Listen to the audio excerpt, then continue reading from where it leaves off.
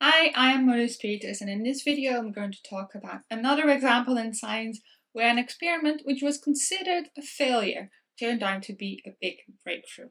And in this case, this video goes about how Stephanie Kwolek discovered Kevlar. And Kevlar is better known as that it's a material which is super strong and therefore often used in bulletproof vests. So what happens? Well, Kwolek discovered Kevlar while she was working with a team of scientists to discover alternatives to replace steels that was used in radial tires in order to make cars lighter in anticipation of the future gas shortage. So what happened? She was trying to convert solid polymer into its liquid form.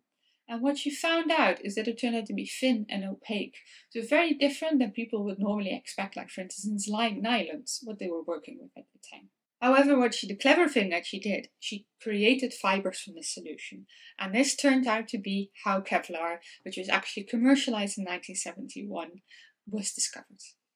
So a whole new industry came out of the creation of Kevlar. There's more than 200 uses for this type of material.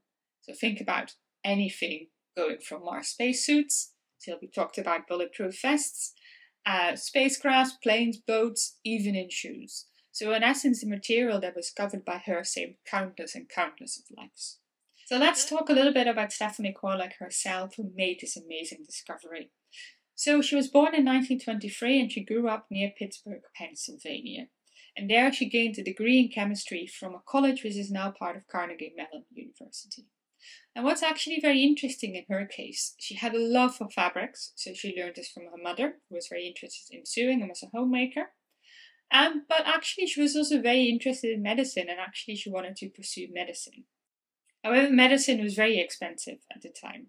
So what she did after she graduated in 1946, and she applied for a position as a chemist at DuPont Company, where she still had her eye on going back to medicine. And she was very fond of her polymer research at DuPont. So we know now that these polymers are these really long molecules that are composed of repeating units.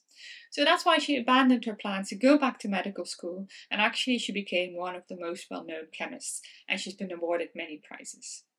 So she specialized in developing low-temperature processes for finding synthetic fibers of incredible strength of rigidity. So to look for the next generation of fibers, she prepared what we call synthetic aromatic polyamides of high molecular weight. She dissolved them into solvents, and she used these solutions to spin them into fibers. So she specialized into aramids, which are man-made fibers that have this incredible tensile strength. So when she did her laboratory work, she was working together with research fellow Paul Morgan, and he calculated that aramids would form these stiff fibers due to the presence of what we call bulky benzene or aromatic rings in the molecular chains. And they had to be prepared from solution because they melt only at very high temperatures. So Kwolek's research was looking at different solvents and different polymerization conditions that were suitable for producing the compounds that they were looking for. She then found materials that adopted highly regular-like molecular arrangements in solutions. So these are what we now know as liquid crystal polymers, and she discovered the first that were prepared. So she spun fibers from these, and these fibers happened to have unprecedented stiffness and tensile strength.